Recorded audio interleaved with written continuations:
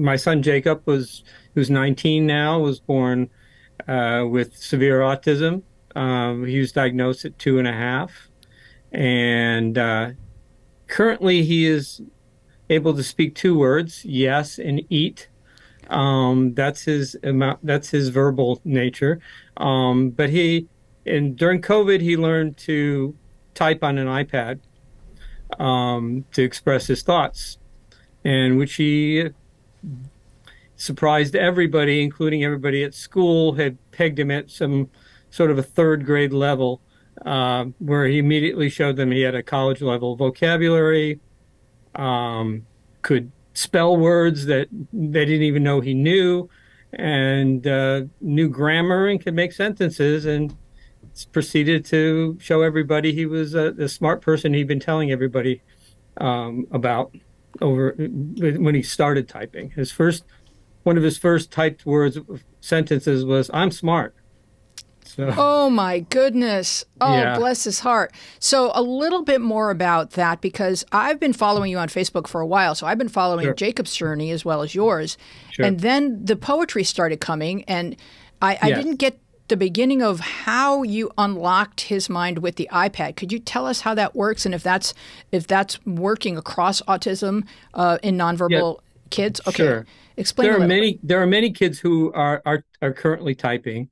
Um, it takes a long time because his motor planning is really terrible. He can't, the main reason he can't talk is because he has no motor planning. And Hmm. so it took 7 years of kind of hand over hand to get him to the point where he could start typing letters.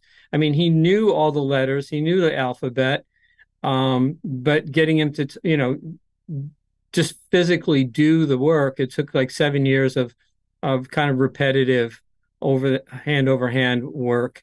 And then it kind of paid off. It really paid off once he was home for Zoom school.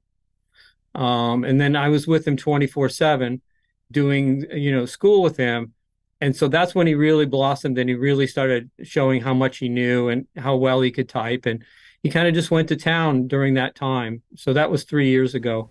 All right, give us a little insight with one of Jacob's poems because you post his poems often on Facebook, and Sure. I'm I have overwhelmed. one here. This is kind of sums up his attitude towards the world. Um, Your assumptions are wrong is the title.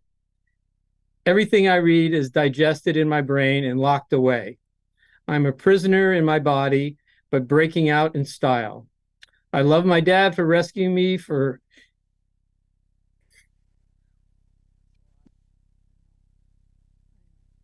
the sadness. Um, I make great noise every time I lay my mouth on my iPad. Mind over matter will save my life. No matter what you think of me and my noises, he makes a lot of noises when he just is about. Um, I'm listening and learning. My sadness is gone, and I am tremendously ready to take on the world.